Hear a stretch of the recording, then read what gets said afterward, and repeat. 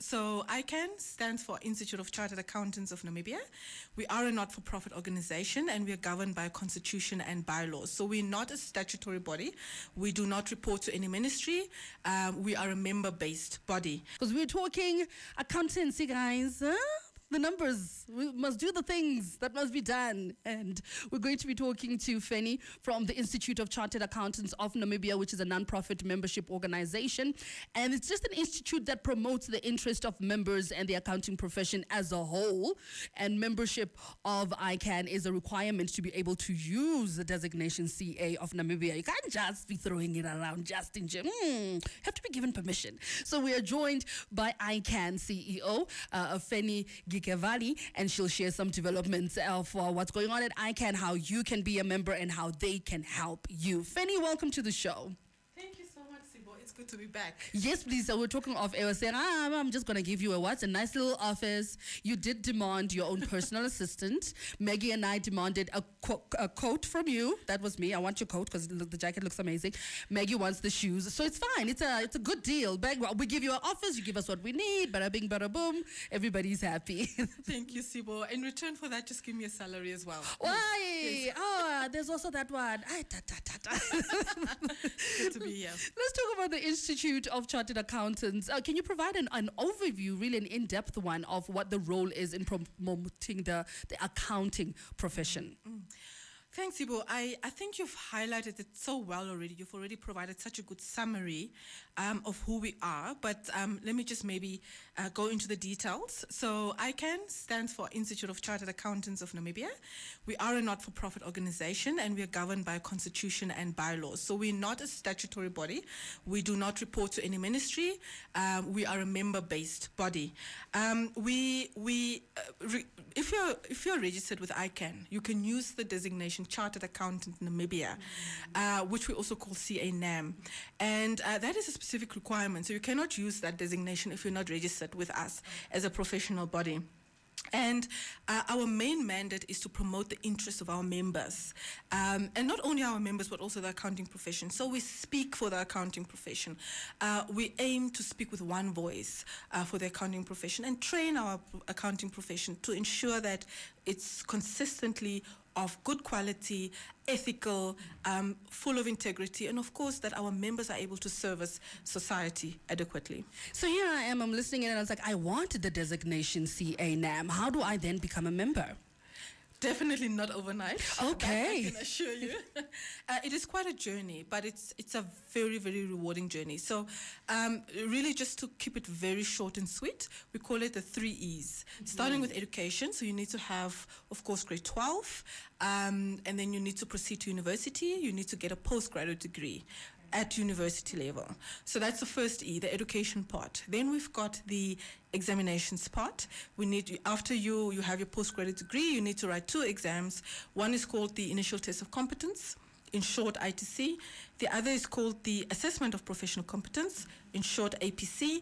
And these are written within 20 months of experience, of practical experience. So I've now covered the second E, which is examinations. The last E is the experience. You need to have about 3 to 5 years practical experience at a registered training office.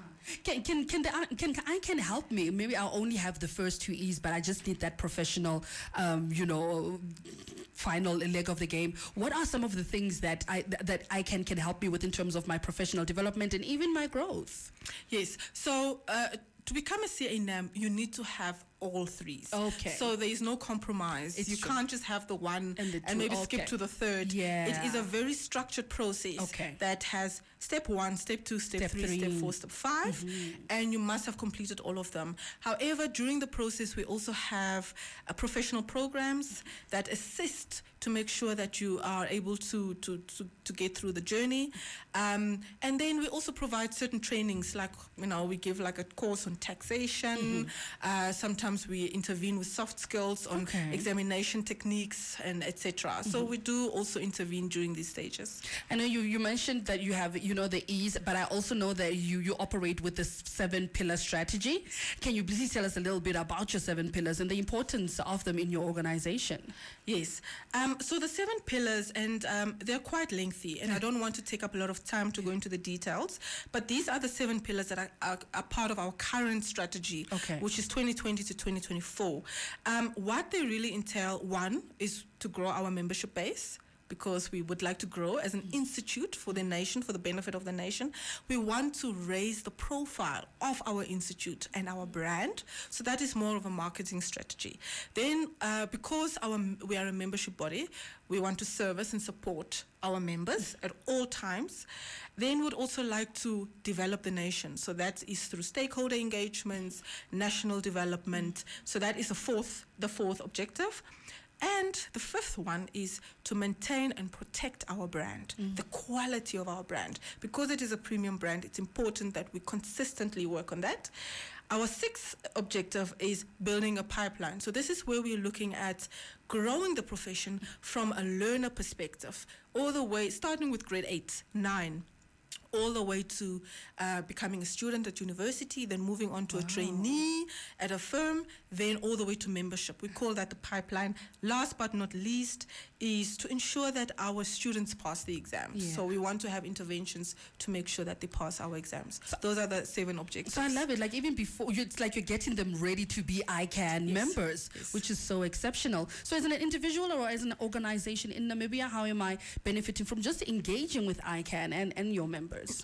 Yes. So we consider ourselves to be a premium institute. Yes. Meaning that we want to offer the best service to our stakeholders.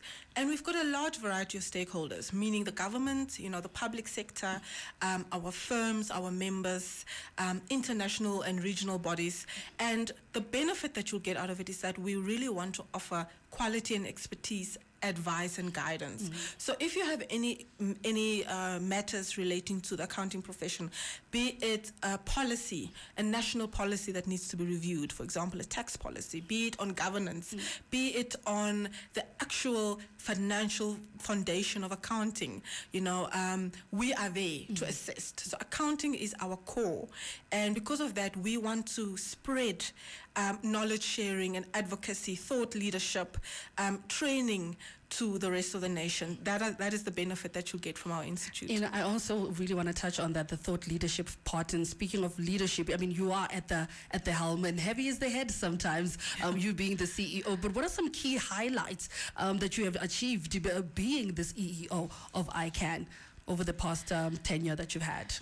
Okay, so that's an interesting one. So my tenure has been short so far. Yeah. But what I can share is we started off with a bang. So we started off by entering into a strategic partnership with CIMA, which is an international professional body, the Chartered Institute of Management Accountants. So we've got a strategic partnership with them, which is in the form of a membership pathway agreement. Then last night, in fact, breaking news. That is breaking news, and I think you're fortunate to be the first yes, one, please, to know about it. 99 FM. Fortunately for you, we actually had the official accreditation ceremony for the Bachelor of Accounting. Oh, wow. Chartered Accountancy stream at UNA, meaning that our Bachelor of Accounting, specifically for the CA degree, is now officially accredited by the National Council for Higher Education and ICAN. That is something to celebrate. Significant milestone for the child of Namibia, for the students, for future accountants. They do not need to go all the way to South Africa anymore. They don't need to spend so much money to get their qualification elsewhere. We have it now, homegrown, locally, quality in Namibia. Beautiful. And what do you hope to still accomplish? What can we look forward to? Any upcoming events for our listeners and for our chartered accountants to be wary of? Oh, there's so much, and I'm so excited. Ooh. We're actually in the process of relooking at our strategy to accommodate the current trends and the current reality and the circumstances. I mean, a lot has changed since the last strategy, COVID included, and that has brought significant changes in the accounting environment. So looking forward is how do we change or refresh the strategy and bring into into effect items we probably never thought of. Sure. And that includes a lot of global mobility, global partnerships, etc. I'm truly looking forward to that. But then also lots of advocacy, lots of involvement in the public sector for the benefit of the private sector as well. And for those that would like to reach out, how can you, what is the website or office line? How can we get in touch with ICAN? So we've got our main media platforms, which is Facebook, LinkedIn, and a little bit of Instagram. Beautiful. Not very active on Instagram.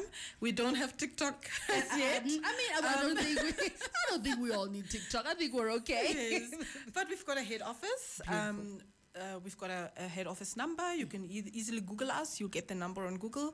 And yes, via email, the traditional way. Let's you can do reach out. the professional way even. We're chartered accountants, Yes. Bella. We do things the real And professional way. Our website is www.ican.com.na. Indeed. Well, Fenni, before I let you go, is there anything else that you would like to add? Well, it's always good to be here, and I look forward to so many more sessions. I really just want to encourage everybody, anybody that has a child, that has a daughter, a friend, an aunt, a sister, anybody who would like to pursue the accounting profession, reach out to us. We are there to make it happen, and the journey is long, but with the right interventions, with the right support, you will make it. Thank you so much for coming, Fenni. Thank now you you're making for me want to inviting change me. I'm thinking of changing my profession now with all of this greatness that's happening at ICAN. So you might just see me say, hey, I want to be a member as well. Yes. We were joined in studio by ICAN CEO, that was the Institute of Chartered Accountants of Namibia, which is a non-profit membership organization. Currently, they have 800 active members, and you can be 801, 802, 803, because we really need to grow this space, because at their core, they are a member organization driven by intellectual and relationship capital, and they're guided by their vision, which is to be and be seen to be the leading Namibian professional accounting body by reputation, by expertise, and by capacity. ICAN.com.na